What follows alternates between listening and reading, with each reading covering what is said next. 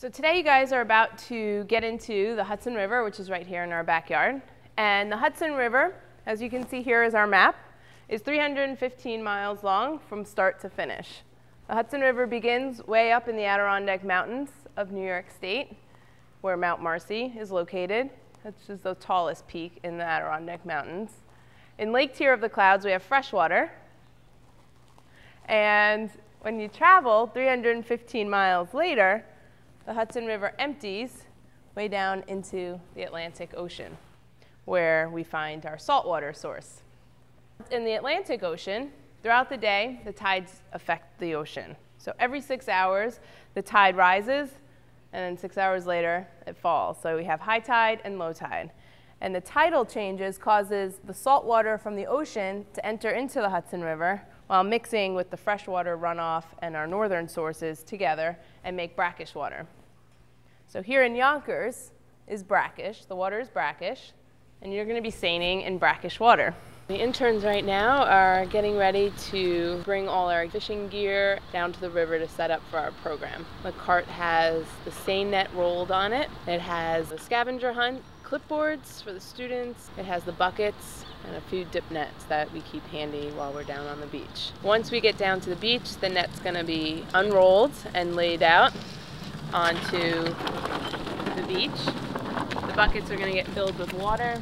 The clipboards will be placed out so that the kids can easily grab them. Then we'll head over to the closet where we'll get all of the waders appropriate for the students so that we can show them how to put their waders on properly.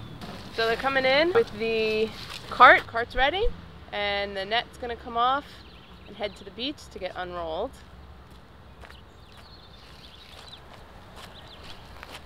The buckets, 2 square buckets and 1 round bucket. We also have our scavenger hunt clipboards. This keeps the kids busy while waiting their turn. We also need our green dip net, which helps us to easily grab small crabs and other animals. Our interns right now are heading to our storage closet where we keep our waders. The door is always left locked for security purposes. They get the key and they grab the waders appropriate for the students for that class. And then the educator or interns show the students how to put them on correctly over their clothes. So the proper way to put the waders on, you must have socks on, it's more comfortable. So I'm just going to put my socks on.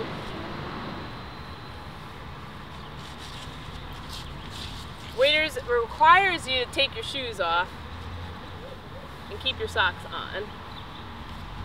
And then the waders have the name Cabela's in the front, or a pocket. It's located in the front. That's how you know the front from the back. Make sure your boots are facing the right direction, facing forward as if you would be putting on your pair of pants. Then you do one leg at a time. Your foot goes all the way into the boot, flat, like that. Put your other leg in. Wiggle it all the way down. Now your feet are flat in the boots, you can stand up. And then slide it on over your clothes. Like that. Up and over. Your straps go over your shoulders. Arms go through. Clipped and ready to go. Alright, so we're going to unroll the net. Walk backwards as the net unrolls.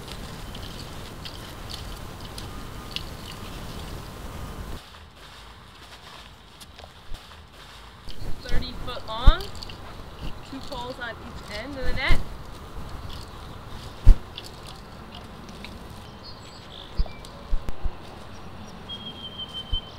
I'll show you that the top of the net, just hold it this way, the top of the net has the floats and the bottom of the net has these weights. Scrape the bottom as we pull it, so all the animals from the bottom get caught into the net. So we have these 2 buckets. These 2 square buckets we put the fish in. And the round bucket is the bucket the kids use to get their hands wet. So we're just going to fill these up with river water. Actually,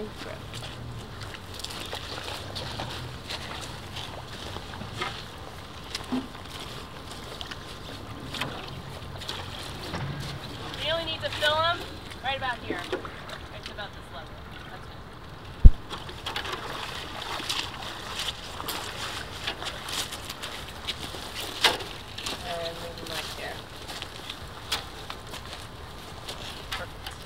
And we just keep this green net handy because this is an easier way to be able to scoop up the fish than to show them. This area over here is our tidal marsh. Right now the tide's a little bit higher, but we do not want any of the kids walking along the edges of these rocks here. So we're walking into the river. These waders do keep your clothes dry. And the idea is that you do not go beyond the height of your waders. So generally, we walk in about to your waist. You'll start to feel the water tighten up around your legs because it's squeezing all of the air out of your waders up at the top. So it does have a little bit of a tight feeling when you're in the water. And we recommend that you do not do this. Do not dunk. So as we enter the river, we're going to sidestep in, 2 hands on the pole, standing shoulder to shoulder next to the child. Slowly entering into the river, you'll feel the rocks, and then it'll start to get a little bit muddy. Once the kids are in and they're into position and it's time to stop, you're going to put the bottom of the net, slide their hands up, and have them stand upright, no dunking. They can touch the water if they want to feel it, but we encourage them to stand still at this point so that they have their good footing and they can start to head back to the beach dragging in. At this time, rotate around them so they're on your right side and you're guiding them out of the water. You're always leading them in and leading them out, so always have them to your right side so they safely get in and out. At that point, you're dragging the net to the beach. Kids can let go once they're close enough, and you can continue to drag the net out, turning it horizontally so that you can scoop the fish in a basket formation and fully be out of the water. As you exit the water, bring the net out and lay it flat on the beach. Keep all kids on the further side away from the water and just leave you and the other interns on that side of the net to access everything. Check the net and you can hand kids fish if their hands are wet and ready to take them to the bucket. They can be waiting patiently for you to hand them the fish. If they don't want to hold it, they can just use one finger and touch the fish from head to tail. You can place a fish or a crab into their hands as they can carry it safely to the buckets. And under the rocks near our marsh, we have a fiddler crab. This is a male fiddler crab. It has the larger front claw here, which is used to wave on the female for mating. They come out at low tide. You'll see them in the mud scurrying around. So that's a male fiddler. We have a lot of things that we look for here on the beach at Beczak, and one of the things that guides the kids is our scavenger hunt. So there's several items on this sheet that they'll be looking for: driftwood, shells, the palisades, water chestnuts, bricks, sea glass, the George Washington Bridge, bones, the high tide lines, crab parts, boats, pieces of garbage, feathers, rocks, and geese. What we're going to go over is our basic catch of the day seining, and we're going to discuss right now what we caught while we were outside in the river. So each time we have a group outside, they're going to keep track of our findings using this catch of the day tally sheet, as you see here. So some of the animals that we might be catching, I have up here on this table here. And one of our first animals here that we catch is a white perch. So this animal here doesn't get much, it gets a little bit bigger than what we have. Maybe I'll actually hold it up for you. This here is our white perch, right here, our white perch. So our first catch, we'll add white perch to the board, and our tally is 5. So 5 white perch. Our next catch is a mummy chug. Mummy chug. And a mummy chug is pretty common in the Hudson River. They live in the brackish water, and they don't get much bigger than the size that they're at right now. We usually catch them in more than one. We'll catch several of them in the net. And they're very closely related to our banded killifish here. Our banded killifish, brackish water. Usually the mummy chugs and the banded killifish we find in our tidal marsh outside, and very often common in our seine net. Here we'll add banded killie, and we caught 3. In our mummy chug we caught 4. Another common fish is the striped bass. Striped bass is related to the white perch that we have, that I showed you first. Striped bass has about 7 to 8 stripes that run from head to tail. They get to be about 3-4 feet long, and we commonly catch them at around this size and a little bit bigger.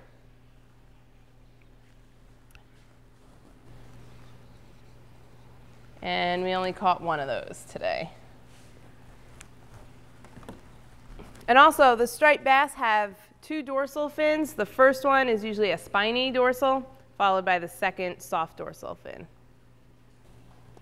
So this right here is an adult striped bass. It can get to be about 3 to 4 feet long versus how big we've caught them. Then we have our blue crab, blue claw crab. This one here is a little feisty right now. You can actually see the hind legs, which are flat like paddles, and they use those for swimming. They have the rest of their legs for walking and their front 2 claws. Very fast swimming crab, as you can see. And the front claws have red tips for catching their food. Let me see if I can just scoop them. This one actually is a female. It has a triangle. There's a little shape that indicates it's a female. It comes to a point like a rocket ship if it's a male. So this one's a female. We caught a lot of blue crabs, which is usually very common. We caught about 15 blue crabs. So overall, our catch for the day was 5 white perch, 3 banded killifish, 4 mummy chugs, 1 striped bass, and 15 blue crabs. So catch of the day seining is something that we do here at Beczak pretty frequently. We're well known for our seining programs. We usually schedule these during the lowest accessible tide so that we have more beach space available to pull the net in and out of the water and ensure that we're scraping the mud from the bottom and the animals are swimming into the net. We offer these free on the weekends for families and children of all ages. We also offer it for schools that can book field trips with your class. All ages, from pre-K all the way up to seniors in high school and even college, are welcome to come and participate in our Catch of the Day seining programs. And we also offer this as part of Scout badge requirements for both girls and boys, as well as our ever popular Hudson River seining birthday party, where you can celebrate your birthday in the Hudson River.